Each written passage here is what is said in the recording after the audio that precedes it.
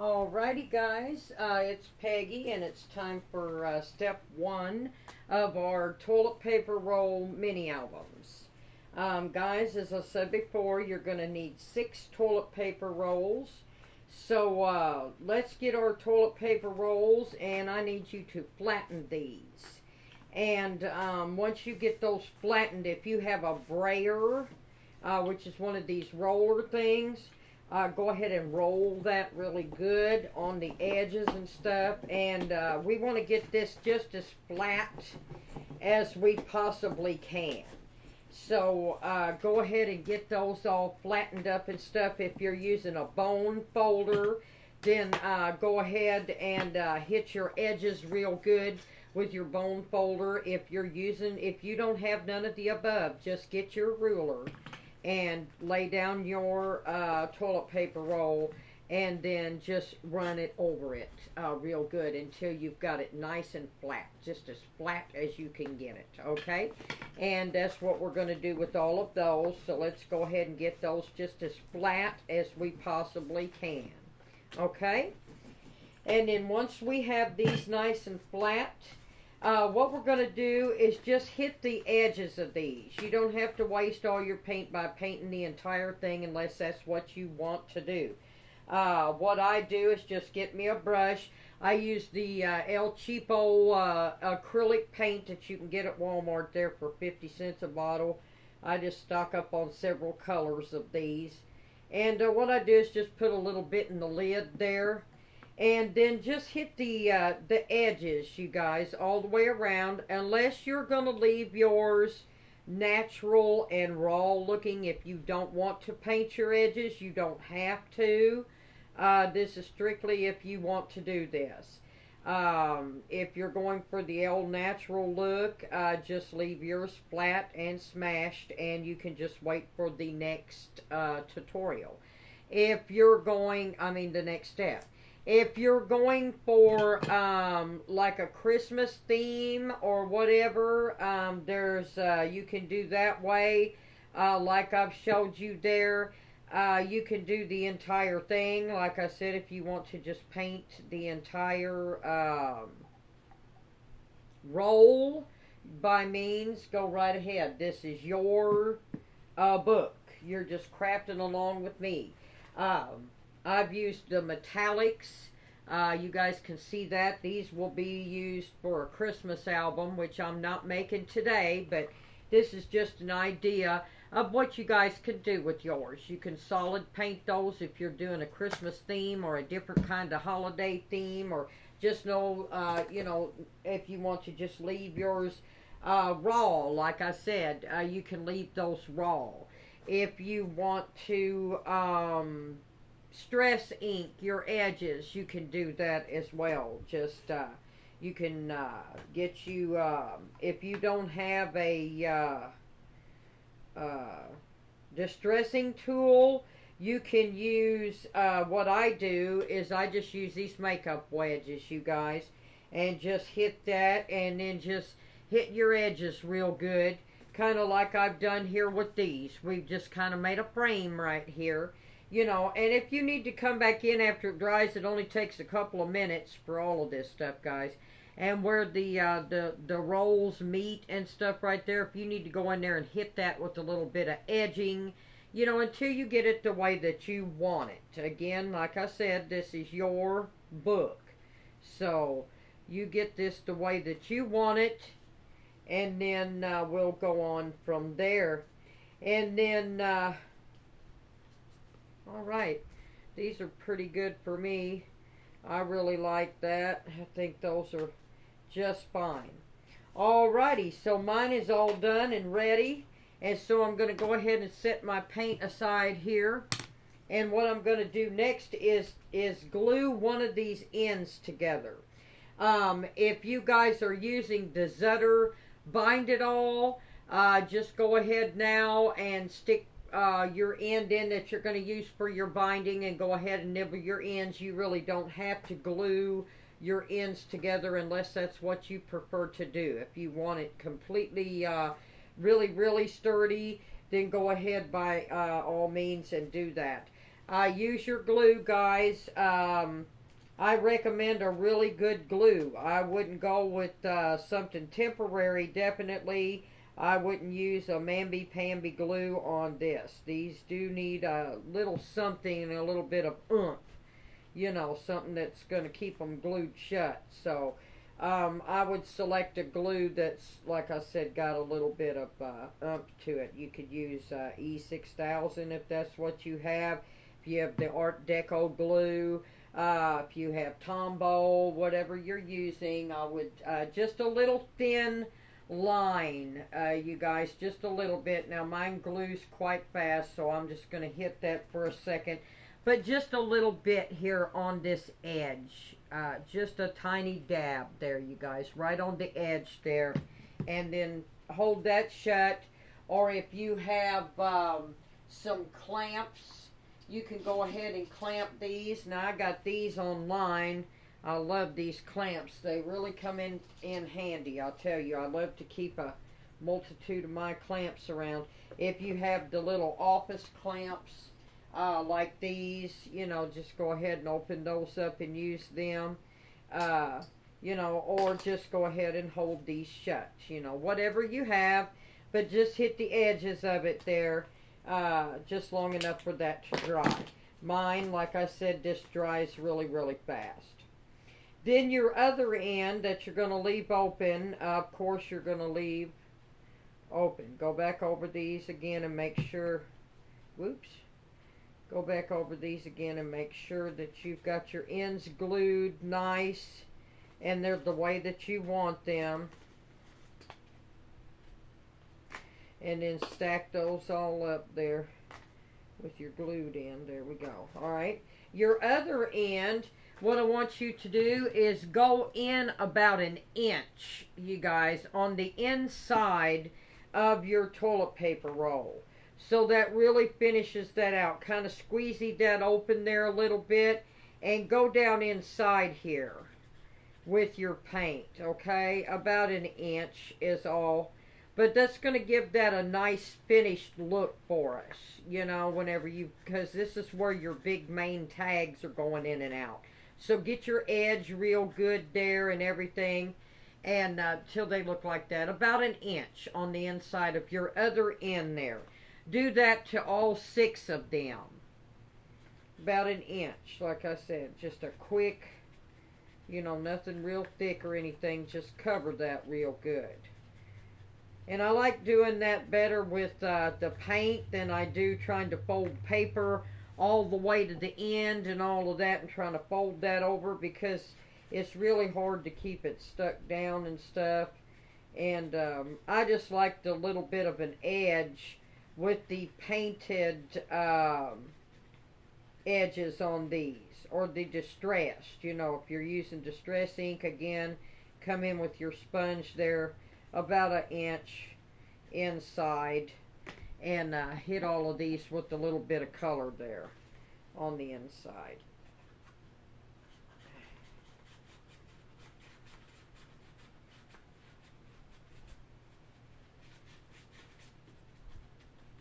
And I'm not going to bore y'all to tears while I do this, so I'm just going to go ahead and pause this. Alrighty, I'm back. All of those are painted now, and we're ready for our next step.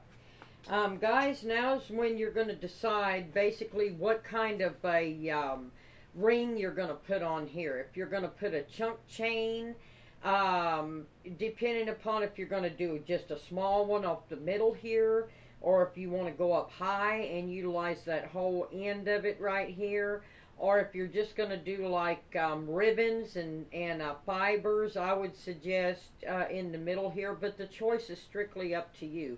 Now you have to decide where you want your ring to attach for your binding. Me, I'm going up high right here. I'm going to utilize my corner. And what to do, guys, if you have a punch, go ahead and punch your holes on these.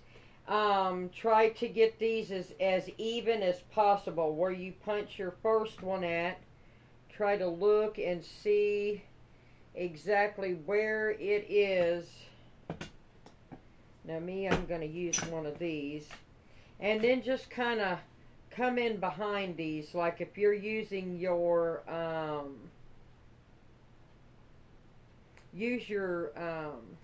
have I used, no, I didn't use my two big ones. I used my pages. So kind of keep your pages as level as you can get those. Kind of use one as the border for the next one. Just kind of try to get those as close to level as you can. If you've got a big, what is it called, a crocodile, boy, I bet you could do all of these at one time with that. But again, try to get these as level as possible in here, and make sure that you punch your glued end only. Those of you that are crafting along with me, if you're using your zutter, again, you don't have to worry about it. You have your binding already cut. The rest of us are cutting ours now. So again, see how I've done these, and I kind of keep these even, again making sure I've got my glued end, not my opened end. Find your glued end again, find it, use one as a guide. If you're using just a regular hand punch, or if in my case you can't find it and you happen to have one of these desk punches, lay it there level by where it's going to punch at, and try to get that hole lined up with the next one and get it in there as far as you put the other one, and you should be good to go with those. And then your front and back cover, same thing. You want to you know, give them a little bit of room around, because again, if you can see that my covers are a little bit bigger.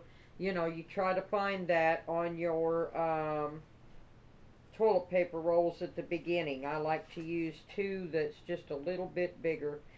So I'm going to push that one in there and get that corner, and then use the other one. Again, the one that mates it, use this as a guide, and then get the other one in there. And then these should line up really well. Your pages just a little bit inside of your cover there.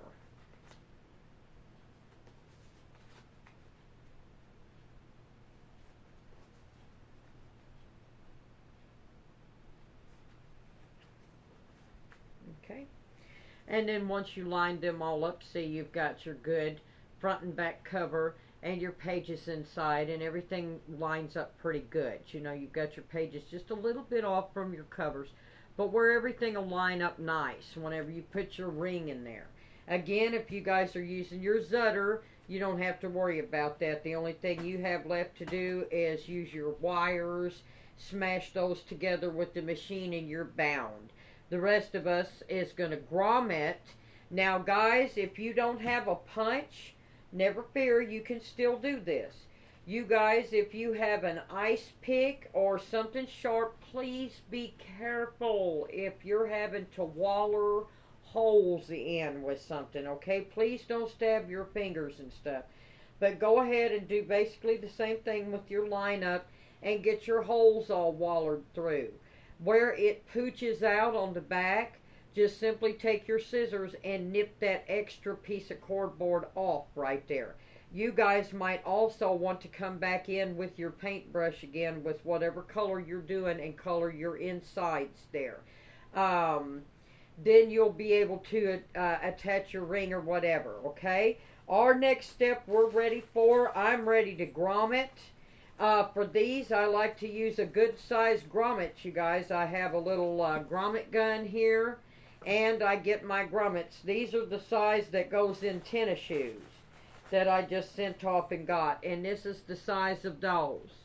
And all I'm going to do is simply pop one of my grommets in my hole here, and then I'm going to use the male end to the unpretty side of my grommet, and then just simply smash these together. And then I have my grommet laid here, and I'm not going to make you all watch this. I got this one here a little bit wonky just now, so I need to redo that. Those of you that don't have a grommet machine, again, never fear.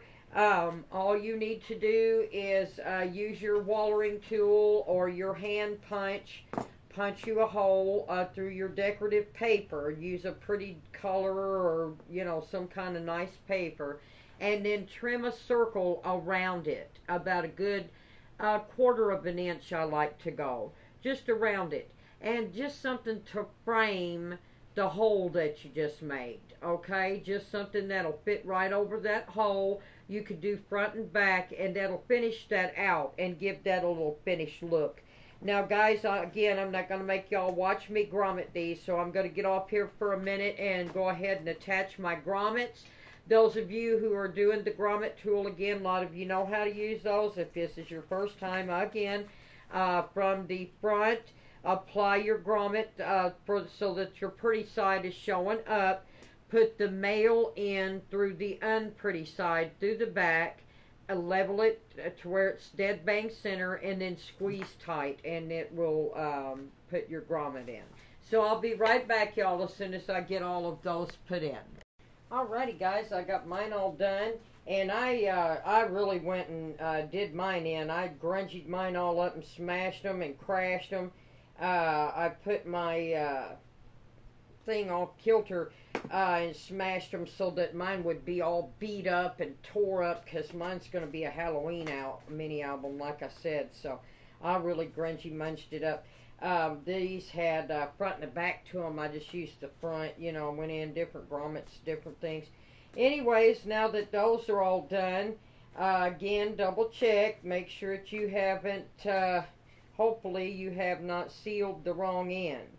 You know, if you have some touch-ups that you want to do here and there, if you've got some dents and dings on any of your cardboard rolls, go ahead and hit those if you like. I'm going to leave. I've got a couple of dents and dings, but again, this is going to be a Halloween album, so I'm leaving mine as is.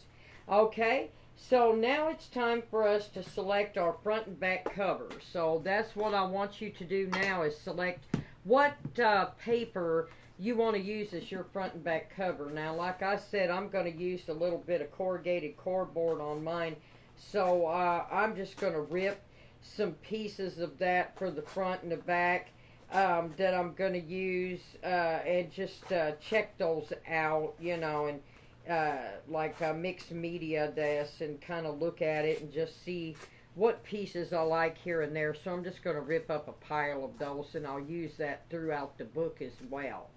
The rest of you, like I said, go ahead and pick what you want for your front and your back. I would recommend sticking with on the outside of your front and the back the same. I would definitely recommend using the same paper so that, again, it looks more professional and stuff.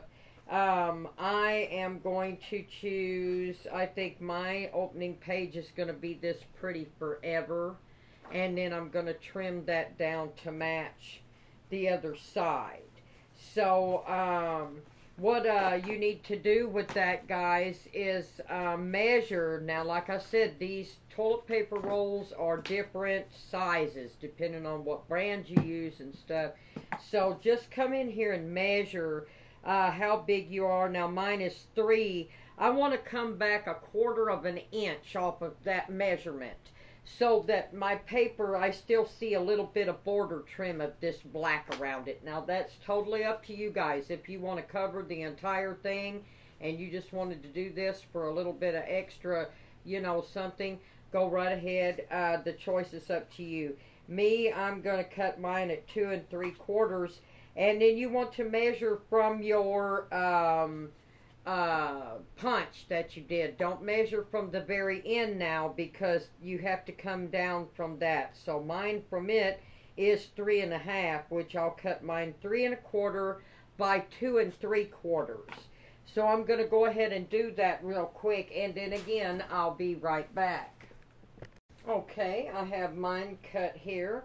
And what I like to do, guys, to finish these out is I like to hit my edges with a little distress ink, or if you don't have any distress ink, you can use a black magic marker or a Sharpie, and just simply go across your edges right here. Just the edges. Be careful that you don't run this over the front of your design, but just a little bit there.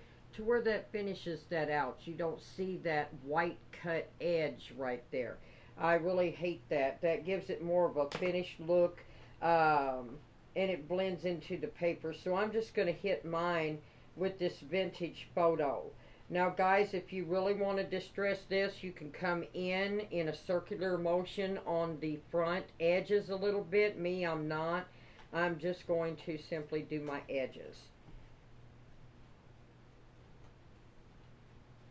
And it really gives that a finished look. Like I said, I like that better than that just raw white cut edge. It tends to me, it just doesn't look as finished and professional. So then we're going to go ahead and, we're going to go ahead and glue them down real quick. Our outside, our front and back inside. Or outside, I mean. So, whatever glue you're using, you guys, just go ahead. Try not to get it to where it's seeping out. Hopefully you don't have a glue that's going to take a lot of that. And come in about 1/8 of an inch or so, you guys, all the way around. Just so that you can see some of that edge there. And try to get that on as straight as possible. You know, it's not going to kill you if it's off a little bit. As I've said before, it's homemade. For Christ's sakes, it's not going to be perfect. But that's how mine looks. And if you need to use your brayer or your bone folder or your ruler, again, just try to get all the air bubbles out of that. If anything's seeping out of the edge, you can get you a damp, just barely damp dish rag towel to hit the edges of any glue seepage that comes around. Hit that, try to hit that immediately. And you shouldn't get that sheen around it, you know, where the glue has seeped out, you know. So, again, we're going to go front and back on this. I should have turned that grommet around on the end there, but that's okay. It doesn't matter because we're going to put a ring in it anyways. And let's see, here's how our front looks. I'm going to continue that look. If you have a design, you know, try to cut these to where the design carries on. But I like to use the same piece of paper, you know, if there's a design on it or the color or whatever, so that your front and your back looks the same. See? And it, see, here's my front, and then here's my back. See what I mean? See, so that it's uniform. Okay, guys? Now then, what we're going to do is, what I want you to do is go ahead. I'm going to turn you guys into designers right now. Your inside pages. Figure out what your background pages is going to be for each sheet.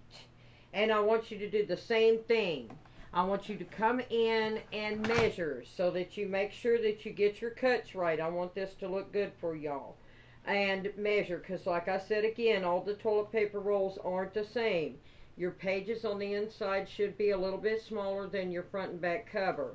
So make sure that you come in here, and like I said, whatever the measurement is, I like to back it up 1/4 of an inch. All for, you know, on your length as well as your width. Back it up 1/4 of an inch from what it really is. Don't forget to measure from your grommet there for your length, okay? And then what I like to do is I like to go through my papers, and again, you want to keep your themes the same.